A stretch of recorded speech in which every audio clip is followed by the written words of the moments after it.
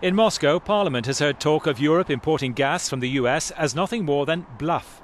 Prime Minister Dmitry Medvedev, in an address to lawmakers shown live on television, gave his reaction to Europe's threat of cutting back on gas from Russia amid the prospect of further sanctions over the Ukraine crisis.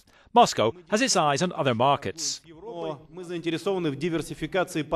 We are interested in diversifying today more so than ever before. Therefore, we are implementing solutions for the export of gas and oil to Asian and Pacific countries, first and foremost China, but also Japan and other countries.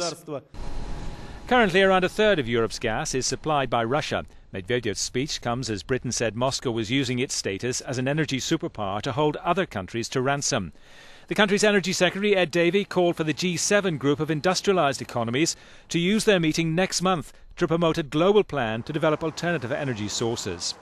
Medvedev also claimed some Russian banks had been shut out of international payment systems and said he believed such actions must not go unpunished. He added it was a stimulus for Moscow to create a national payment system.